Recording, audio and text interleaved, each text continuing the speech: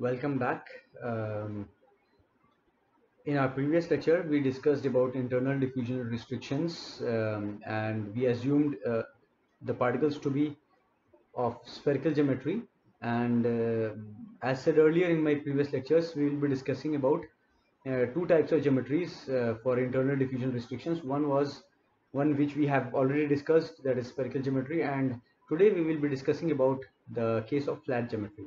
This is another important case that is being used for immobilized enzymes, and like in the spherical geometry case, here also we will perform a shell balance. In that case it was a shell balance, and in this case we will be assuming a thin slab, a thin layer of thickness delta L, and we will again assume uniform distribution of the enzyme particle the uniform distribution of the enzymes across the uh, particle, the solid support, and we will assume isentropic conditions, that is all the environmental conditions and the physical and chemical conditions across the particle. The solid phase is same throughout the whole particle, and we will also assume a uniform cross section area of the particle across which the diffusion is occurring.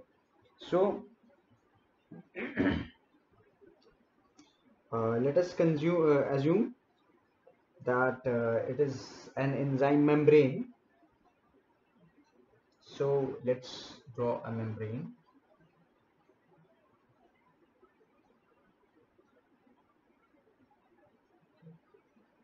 Suppose it's a membrane, and we assume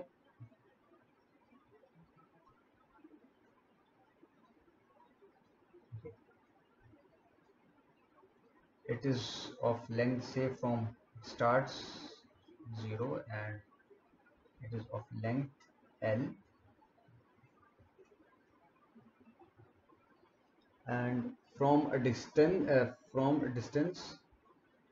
at a distance of x, let's assume a thin layer, a thin slab, across which we will study. Let the thickness of this slab be delta x. Okay, let the thickness be delta x. Let me write it below this. Let the thickness be delta x. Okay.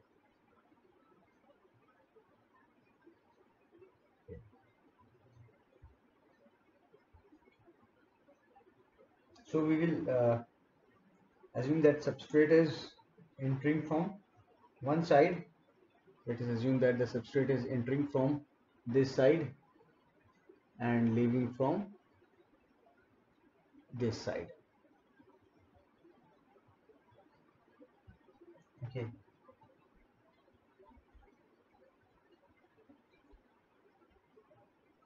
Consider an enzyme membrane of width L. Now let us assume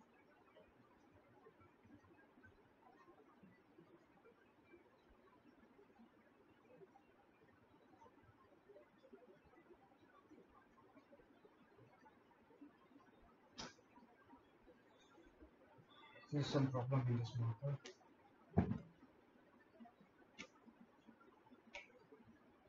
Now this is working fine. Assume homogeneous distribution of enzyme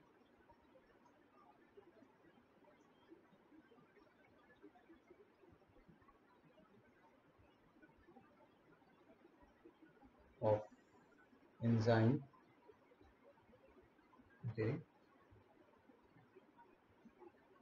Isentropic conditions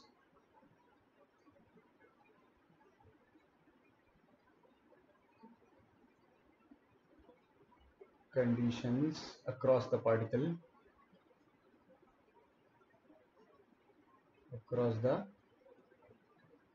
or across the membrane, where in this case membrane,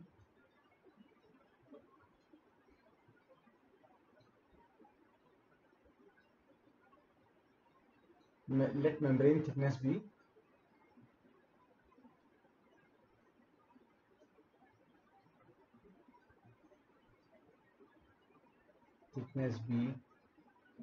capital L.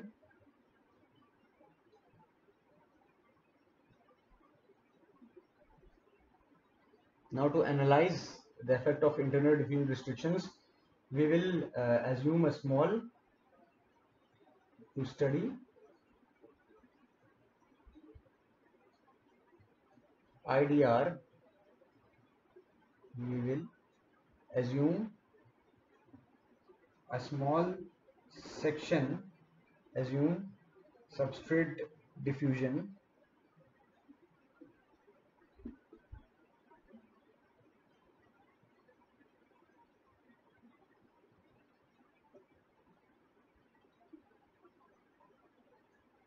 across a small section of thickness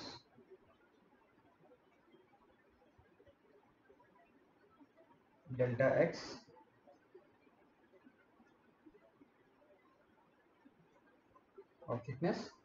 delta x.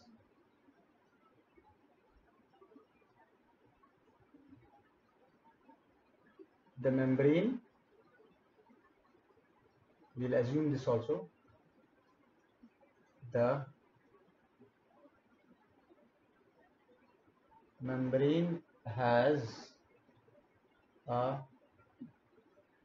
uniform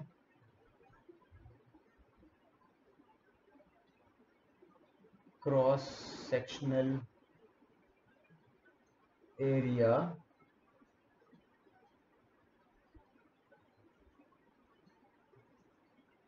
perpendicular to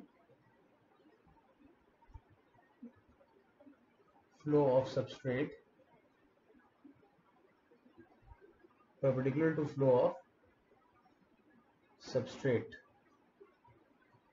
Okay, I'll write this within brackets. Uniform cross-sectional area capital A.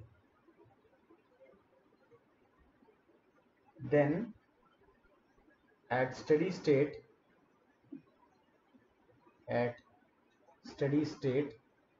when I say steady state, that means that is no accumulation, no accumulation of substrate.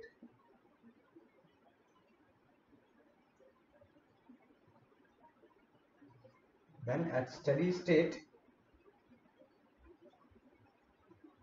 mass balance of substrate at the section, at the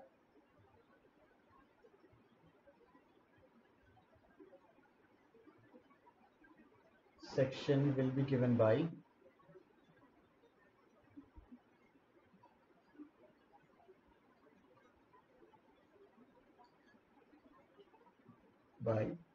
I'll write in brackets using Fick's law, similar to what we have done in the spherical geometry case.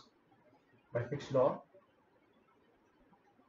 ds upon, since we are using x here, we will write ds by dx. This is the substrate gradient, the concentration profile, into the cross-section area against which it is moving, and this is at x, it is entering at x.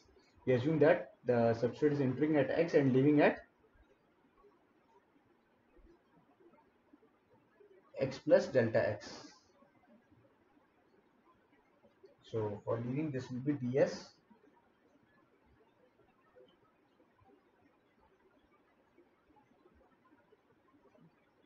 upon dx. Cross section area is similar and the position is x plus delta x, and similarly the rate of consumption will be governed by the Michaelis-Menten intrinsic kinetics, and this would be cross section, the volume at this place, since this is volumetric rate of reaction, so this will be the volume of the section. This will be volume of the section, because this is volumetric reaction rate.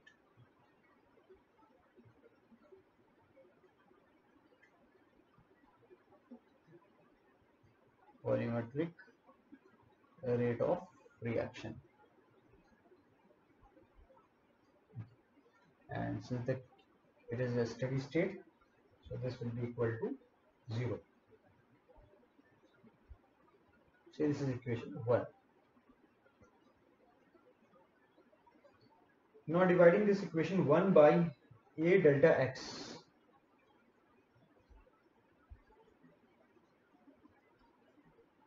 Dividing equation 1 by the term A into delta X,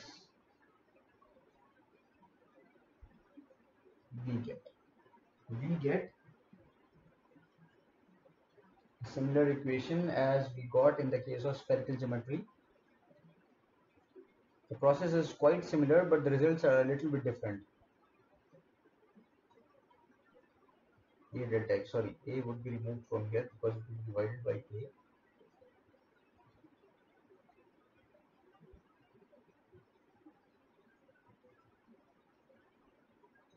Add the position X plus delta X whole upon delta X minus Vs equals to 0. This will be our equation 2. Now to obtain a general equation for the whole membrane, we need to assume that this small cross-sectional area, the width of this section is almost negligible, because if this is just a simple line, we can integrate this line throughout the length of this membrane, throughout the width of this membrane, and we can thus obtain the complete substrate profile by integrating it across the length.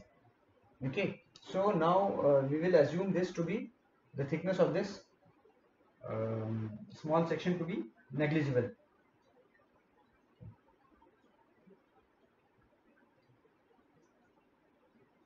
To obtain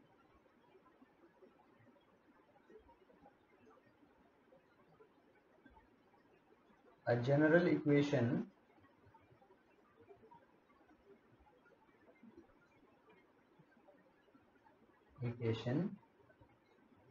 let us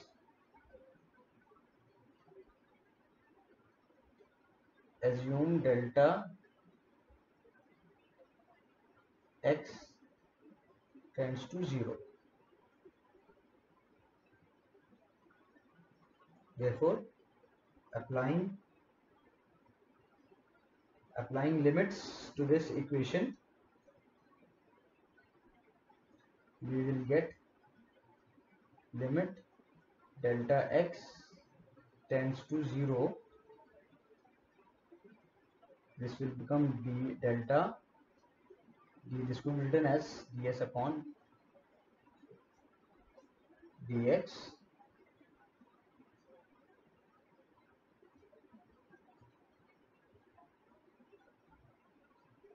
upon delta X minus Vs equals to 0.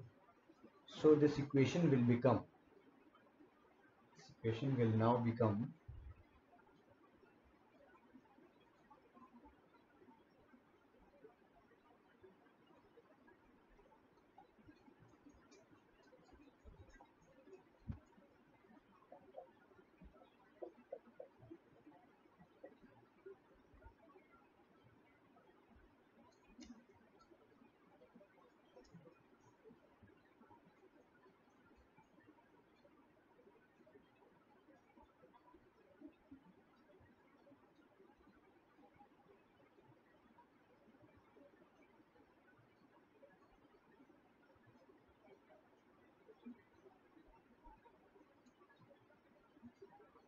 so this equation will now become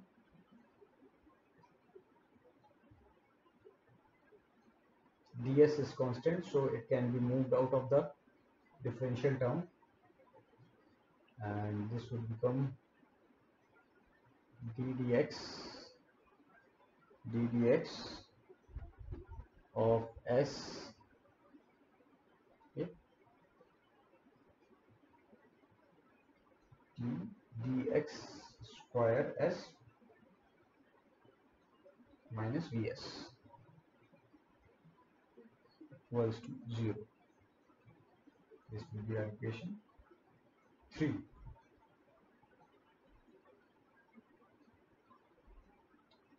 Now, since again this is a non-linear term, since Vs equals to Vmax S upon Km plus S is a non-linear term,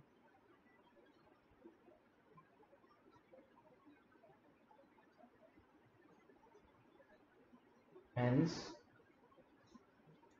analytical solution for this simple analytical integration is not possible. Hence simple analytical integration is not possible.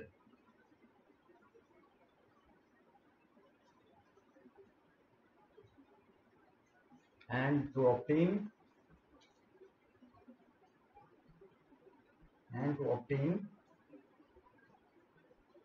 dimensionless form and to obtain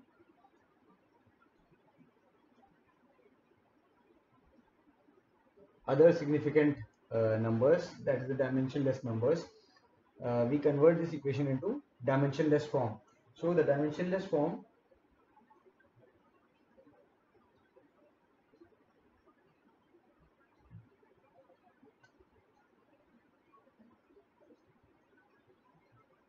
converting equation 3 into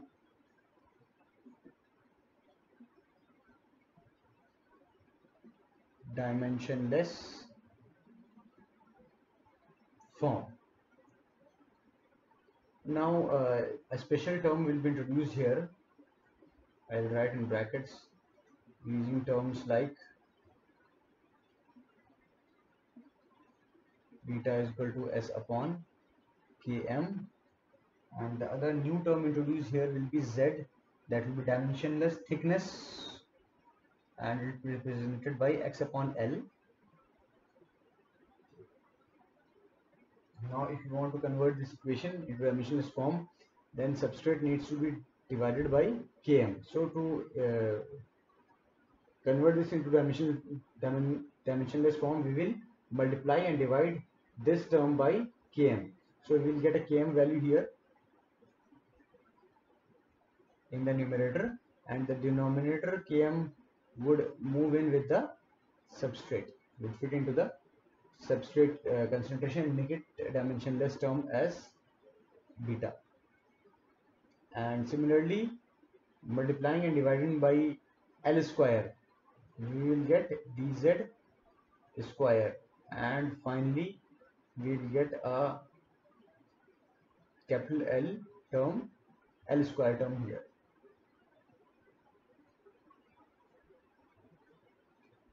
And converting this term again by using Michaelis-Menten equation, if we convert this term into dimensionless form, we will be getting Vmax into beta 1 plus beta. This will be equal to 0, our fourth equation. As we have done in the case of spherical geometry, dividing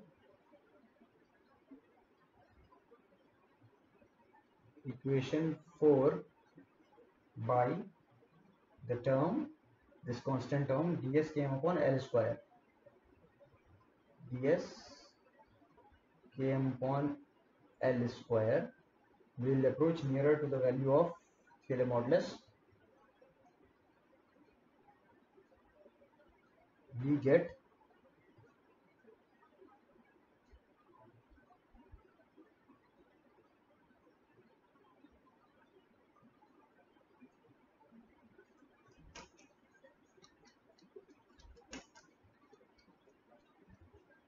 Now you can see that this is a shorter equation than the spherical geometry case. We will get this term will vanish from this side, and among this term we will get only d square dz square of beta left, minus, now here we will have all the constant terms together. V max, this would get reciprocated, L square upon ds V max, L square upon ds km, and the rest of the term beta upon 1 plus beta upon 1 plus beta equals to 0. This will be our equation 5. Now again, Thiele modulus for flat geometry. Thiele modulus for this is another topic that can be derived, so I'll not be going to into the details, but what we have obtained from literature is that Thiele modulus for flat geometry is defined as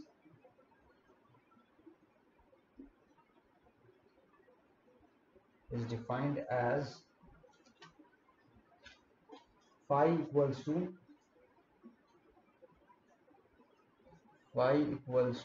L under root V max upon ds km. I suppose this is similar to what we have obtained in the spherical geometry case.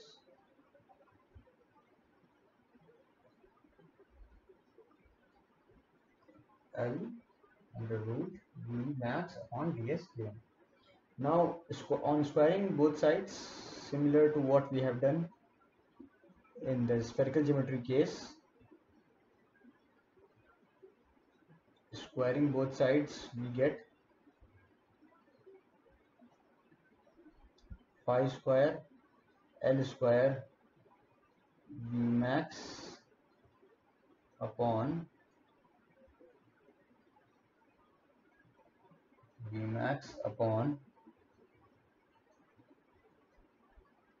ds km. So this is the term similar in equation number 5, V max L square upon ds km. So we can simply replace phi square instead of this term. Therefore equation 5 becomes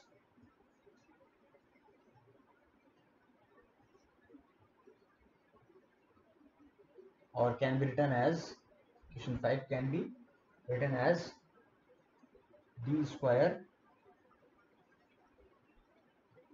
or d dz square of beta minus phi square beta upon 1 plus beta equals to 0. This is our sixth equation. Now here in this case, the equation number 3 and equation number 6 both are non-linear equations, and this can be only solved by using computation softwares, and these have to be solved numerically considering the following boundary conditions. Now let's see what the boundary conditions are. I'm deliberately not rubbing the first equation because it is one of the end results.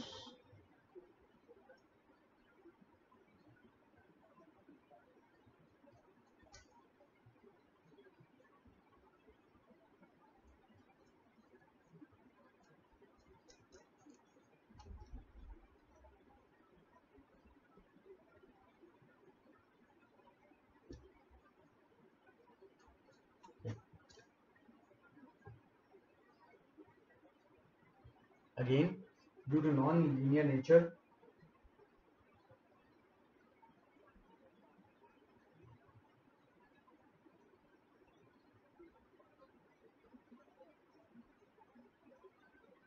of the Michaelis Menten kinetics, equation 3 and equation 6. Equation 6 have to be solved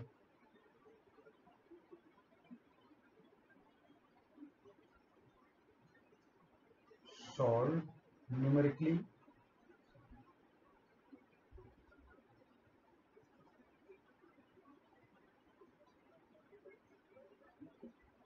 considering the following boundary conditions.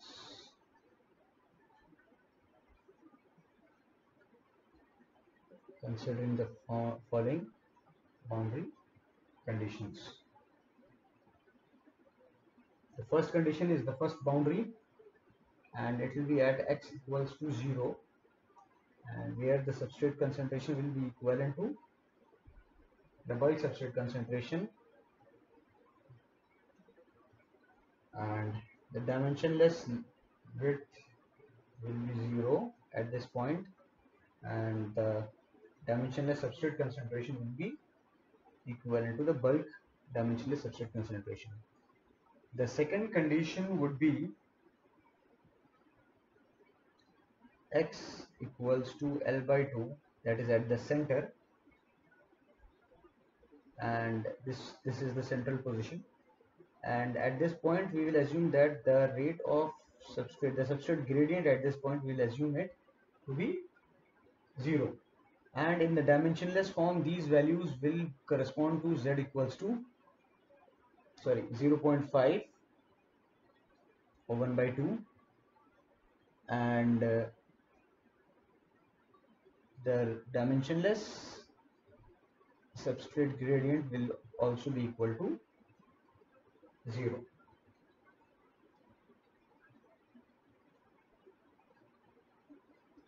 Now we have seen both the cases now, the spherical geometry and the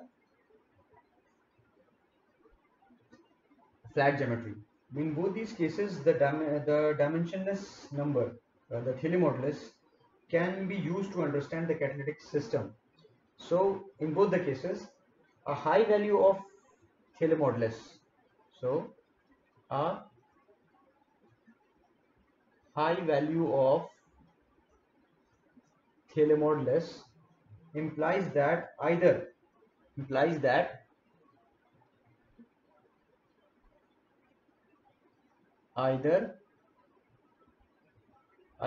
one of the two cases might be there. Either Vmax upon Km is greater than the diffusivity. Okay, that is, the reaction is diffusionally limited, mass transfer limited, because ds is low, very low, or it could also imply that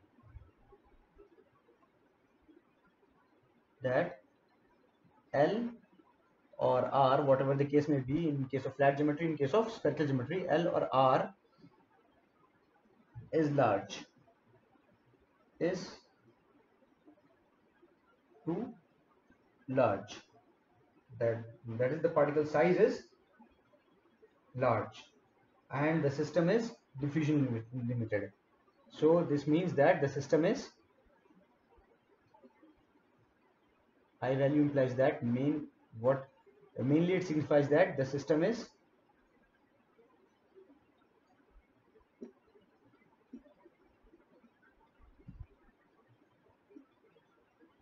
diffusionally limited.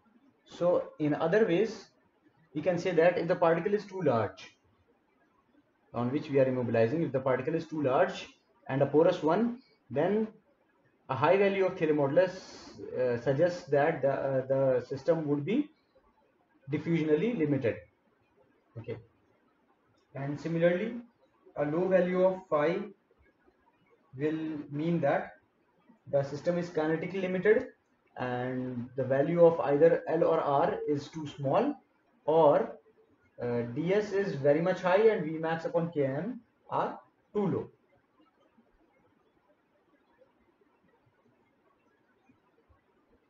Now let us see what the effectiveness factor is for flat geometry. Now we have two types of effectiveness factor. Since the substrate concentration is different throughout the membrane, so we have a substrate profile. So therefore, due to different substrate concentration, the rate of reaction will be different. Hence, the observed and the maximum possible reaction rate should be different at each and every point. So we will have a profile for local effectiveness factor. So two types of effectiveness factor are there.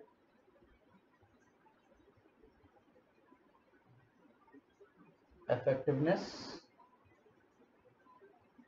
factor, we have two types. So first is local effectiveness factor,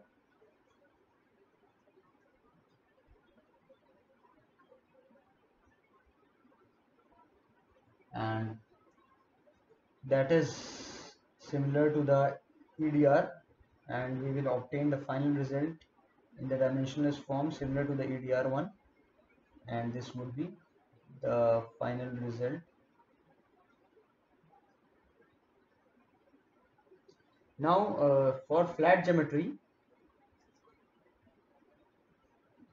the global effectiveness factor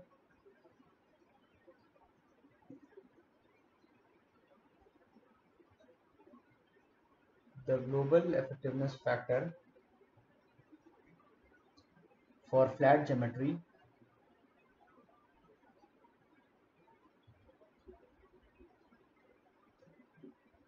is again the integral of the effectiveness factor across the whole volume.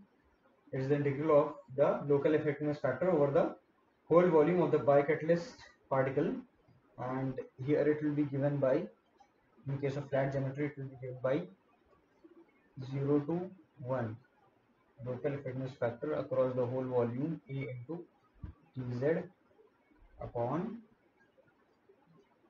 the whole volume A into dz. Now since the cross sectional area was constant, so this term would move out and get cancelled eventually, and we will have here the numerator will be 0 to 1 eta dz whole upon 1 minus 0, because there is nothing here now, a and a has been cancelled out, so we will get the upper limit minus lower limit 1 minus 0, and this would be 1, so our result would be reduced to eta into dz. Limit would be from 0 to 1.